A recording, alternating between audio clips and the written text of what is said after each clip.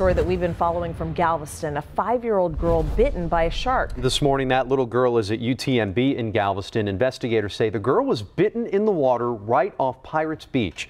Channel 2's Anusha Rasta live for us in Galveston. Anusha, any word on how that little girl is doing this morning?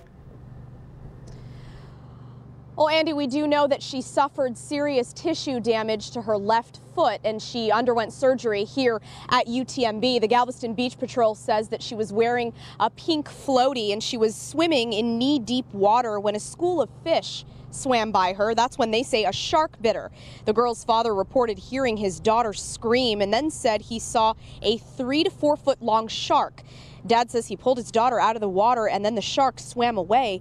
Paramedics say a good Samaritan helped slow the girl's bleeding while the family waited for an ambulance. The Galveston Beach Patrol, though, wants to make it clear they are not calling this a shark attack. Our belief is that the shark bit the little girl's leg, thinking it was a fish.